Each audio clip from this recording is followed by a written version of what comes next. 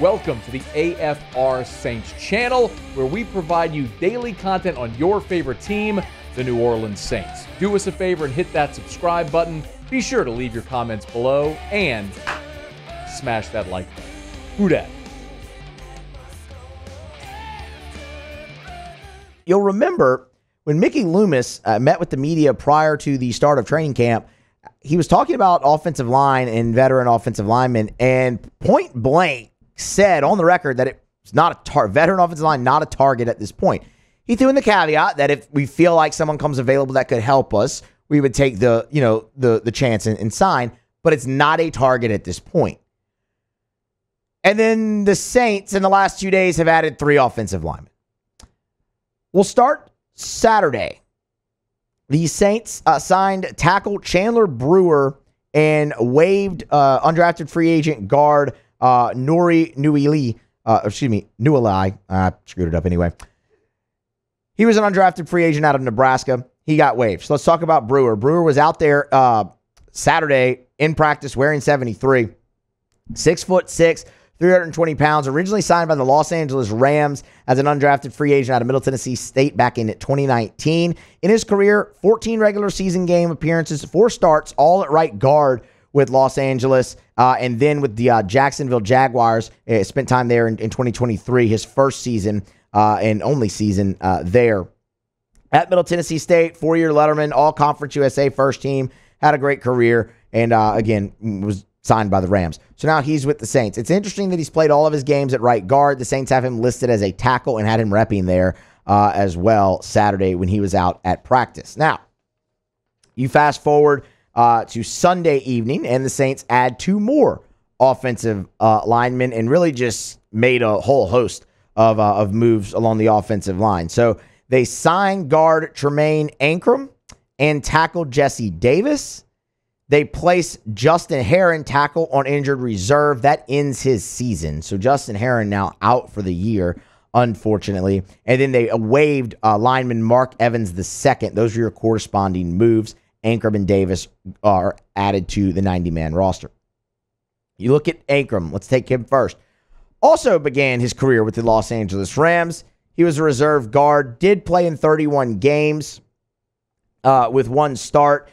Missed all of 2021 due to injury and scarcely saw offensive snaps really until 2023. So that's when the bulk of those 31 games happened, were last season. Played 96 snaps on offense and then an additional 80 on special teams. Was signed in free agency by the Seattle Seahawks in the offseason, a 1-year deal. But it kind of became increasingly unlikely for him to make that team just with other moves that the Seahawks were making. They moved on from both of their starting guards, Damian Lewis, of course, former LSU Tiger, Phil Haynes, as well as their center. So it looked like he was going to, be in line to compete at left guard. But then they go and sign veteran Laken Tomlinson. Then they, who was going to compete for the left guard spot, and then they actually just let Ankrum go prior to training camp started after they signed El Manning. So, 2 moves that does leave a little bit to be desired, maybe with him coming in, and it raises a question, okay, what can Tremaine Ankrum actually do for the New Orleans Saints? Now, again, the caveat here, when especially talking about guard, is the Nick Saldiveri injury from earlier in the day on Monday at training camp.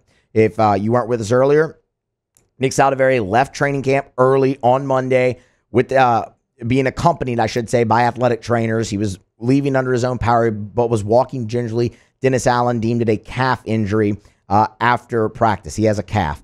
So we'll see what happens with Saldiveri going forward. But left guard is one of the major spots on your line where you're looking. It had really been Saldiveri and Lucas Patrick taking the reps there. But you look at a guy like Ankrum, who the Seahawks at one point thought, okay, can come in and compete for a left guard spot. Can he do the same with the New Orleans Saints? We'll see. Again, I'll point out the Seahawks quickly moved on from that idea. So what can you get out of Ankrum? That remains to be seen for the Saints. Tackle Jesse Davis, bit of a journeyman, signed by the Seahawks as an undrafted free agent back in 2015. Played in 95 games, 72 starts at left guard, left tackle, right guard, and right tackle. He's played every position except center for the Miami Dolphins in 2017 to 2021. Spent time with the Steelers at tackle in 2022, and most recently was with the San Francisco 49ers in 2023. Now with the New Orleans Saints, I do believe as well, before coming to the Saints, Vikings. You love the versatility, obviously, from a guy like Jesse Davis.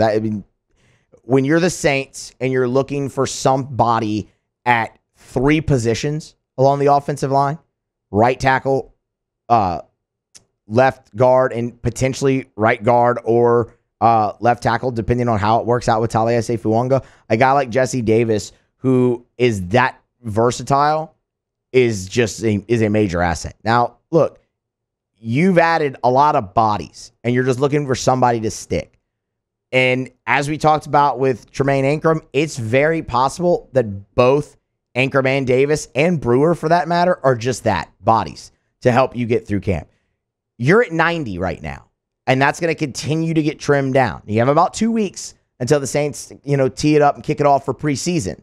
So you have opportunities to go forward with that, and then you'll get to into your cuts.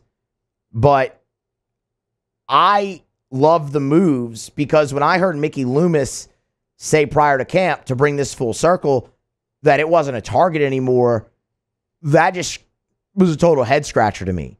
Because when you have as much uncertainty as you do at that position, it should always be a target. Like 100% until you, and that's not even just for camp. Even when you settle on your 5, you better be sure of the backups that you have. Because injuries are not a matter of if, it's a matter of when along the offensive line. That's going to happen at some point in a 17-game NFL regular season. You're going to have injuries there. So you have the bodies. Can you step up now and have guys take hold of roles? You finally threw the pads on today, and we're going to talk to Ross Jackson here in about 32 and a half minutes or so. And we'll absolutely ask, hey, not just how the offensive line looked, but how these new guys that they added look. Were there any takeaways that you saw from Ankrum, Davis, Brewer? Because that still is the most unsettled spot for the New Orleans Saints, and that's not breaking news. Like, that shouldn't be a surprise to anybody. So I'm happy they added more guys. I think it should absolutely still be a target, because you don't know what you're going to get from Trevor Penning. You don't know what you have at left guard. Cesar Ruiz hasn't really been all that impressive in his time in the black and gold.